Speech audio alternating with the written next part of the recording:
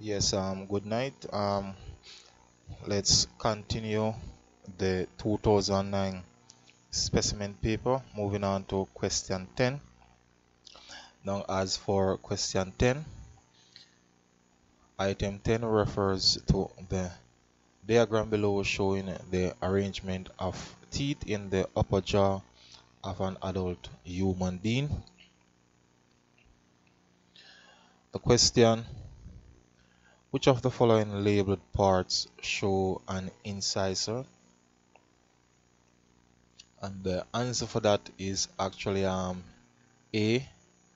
So A is what referred to as the incisor.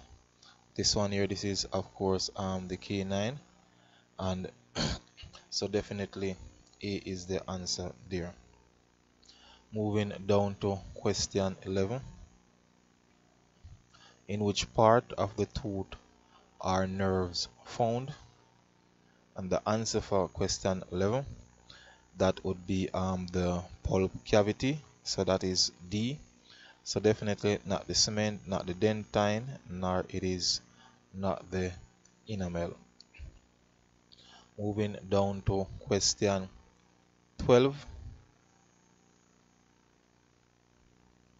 And an enzyme shows optimum activity at pH 2.5. In which part of the alimentary canal will this enzyme be most active? So this particular enzyme works best at approximately 2.5 pH, and that of course that is an acidic environment. The answer for that definitely is the stomach, and that enzyme that they're talking about is known as pepsin. Let's move down to question 13. What is the end product of the digestion of carbohydrate?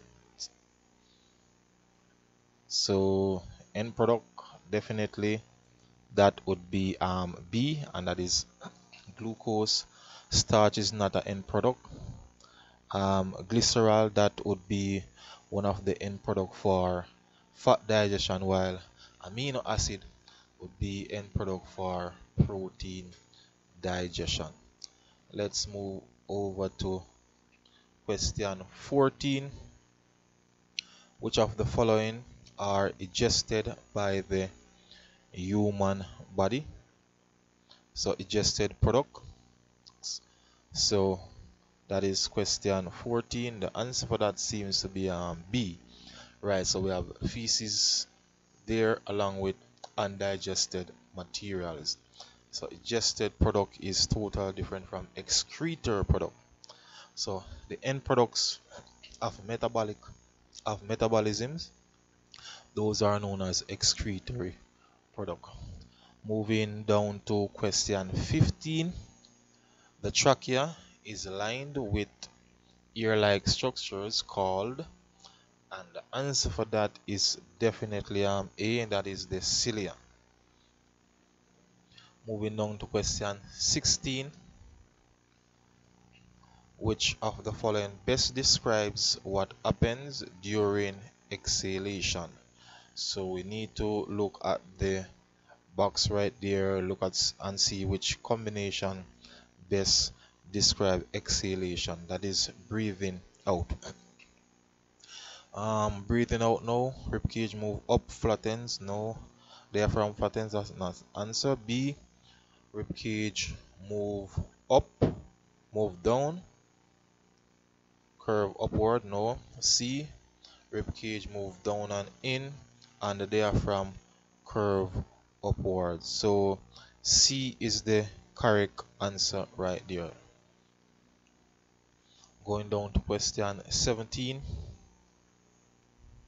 Which of the following statements are true of aerobic respiration? Some first option there, produce a large amount of energy. That is correct. Carbon dioxide is always produced. That is also correct. Produce lactic acid. So A is the correct answer. Um, Anaerobic respiration is what will produce a lot of lactic acid. So definitely A is the answer. So that's it for this episode. Again, just stay tuned. Check in the channel for the continuation of this paper. We are going to pick up with question 18. So once again, thanks for viewing. We are out of here.